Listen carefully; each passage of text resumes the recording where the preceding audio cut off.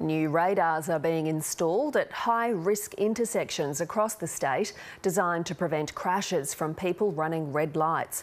A trial found the technology prevented 1 in 3 red light crashes. They detect if someone's likely to run a red light and keep other drivers stopped at the intersection for 2 seconds longer. Radars will be installed at 15 intersections by the middle of next year. You'll still get the ticket, you'll still lose the points, you'll still get a good kick in the pants for risking the lives of other people, even though the intersection will be safer.